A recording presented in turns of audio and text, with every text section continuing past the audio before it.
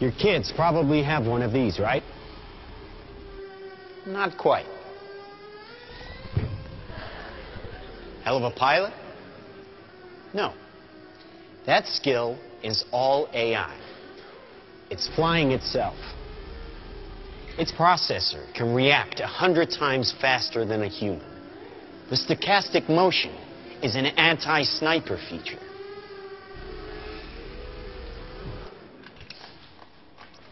Just like any mobile device these days, it has cameras and sensors, and just like your phones and social media apps, it does facial recognition.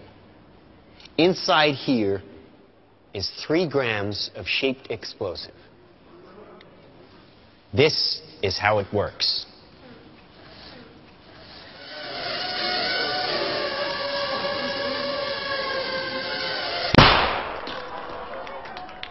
Did you see that?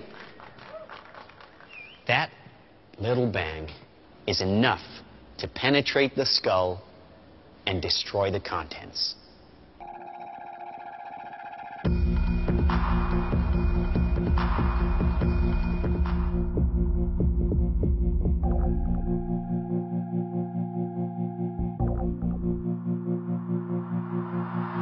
Now trust me, these were all bad guys. Now that is an airstrike of surgical precision. It's one of a range of products. Trained as a team, they can penetrate buildings, cars, trains, evade people, bullets, pretty much any countermeasure. They cannot be stopped. Now, I said this was big. Why?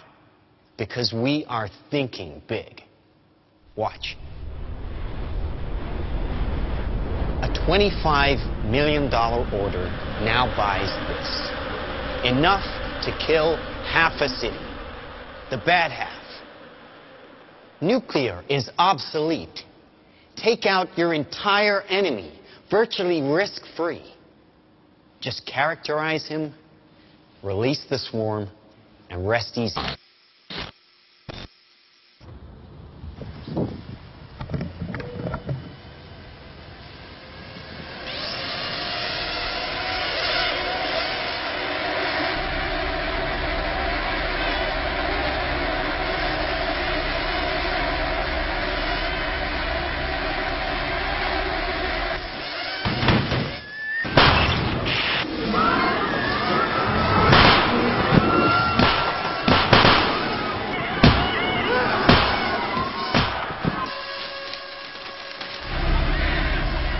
This short film is more than just speculation.